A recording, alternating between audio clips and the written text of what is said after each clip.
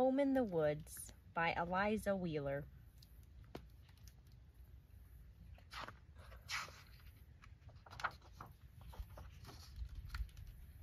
This is my family. Ray, 14, Mum, 34, B, 12, Lowell, 4, Eva, 3 months, Dow, 2, Rich, 10, Marv, 8. This is me, Marvel, 6. Dad lives with the angels now, and we need to find a new home.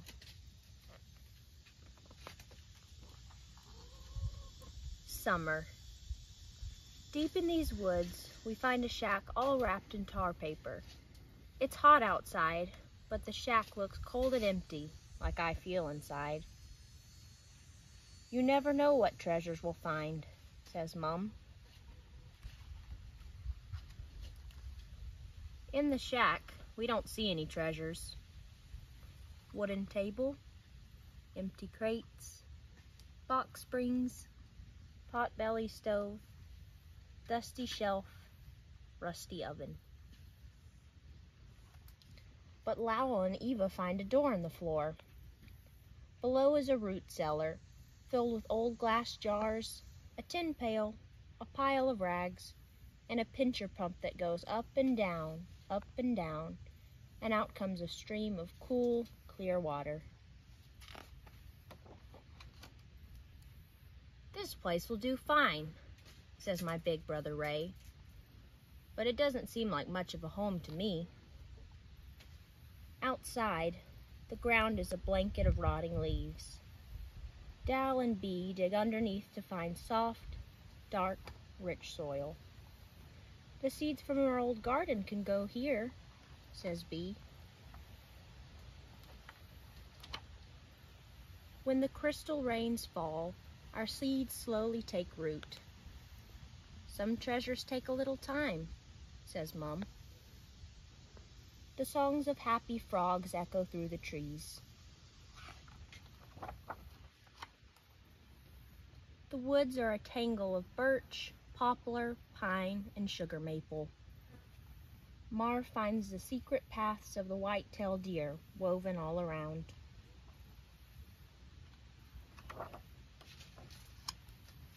The paths lead us to a twisting trout creek, an empty beaver lodge, and a blooming berry patch with sweet jewels of blue and red. We fill our pail, Marv's hat, Ray's bag. Lowell fills his empty belly. Our laughter echoes through the trees.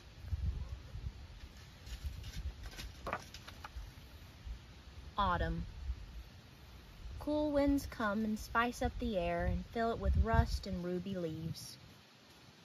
Mum walks into town to do chores for pay, so we take care of chores at the shack. Rich writes them on paper slips that we draw from a hat. Split wood, pull weeds, pick veggies, hang clothes, sweep some, wash up.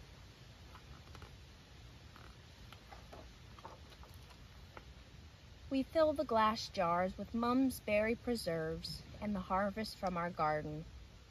We'll save them for winter and stack them in the cellar like buried treasure.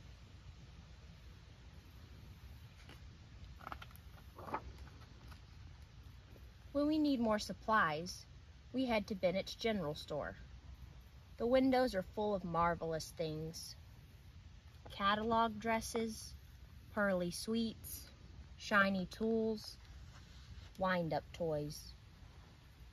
But Mum's chore money can only buy some basics. Baking flour, soap flakes, lamp oil. We say nothing at all on the long walk home. Back at the shack, we invent a new game. General Store. We can buy anything we want. Rich is the banker. Marv pumps gas. Bee sells fine hats. Lowell is the jeweler. I display mud sweets. Our laughter echoes through the trees once again.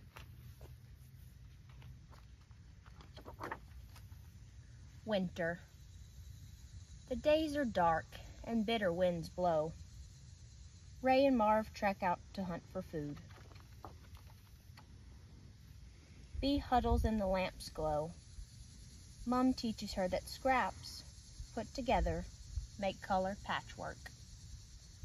I huddle by the warm stove. Rich teaches me that letters, put together, make words, and words, put together, make stories. Most days, Ray and Marv return from their hunt with nothing at all, but tonight they are proud and tall. We plunder our stores, and Mum works the oven like magic. A feast for the kings and queens of the forest, Rich says. Baked green beans, soft loaf bread, wild turkey stew, blueberry pie. Snow falls in a blanket of diamonds all around the shack. The jack pines sway above as we fall asleep close together. But Mum stays awake into the night, whispering to the stars.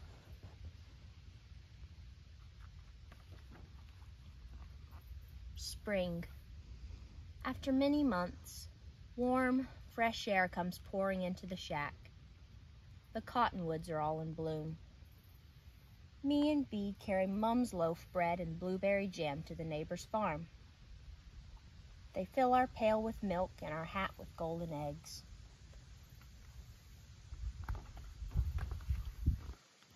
We go slow and careful on the path home. Bee calls out the flowers' names. Pitcher plant, pink lady slipper, dwarf iris, wood violet. The songs of happy birds echo through the trees.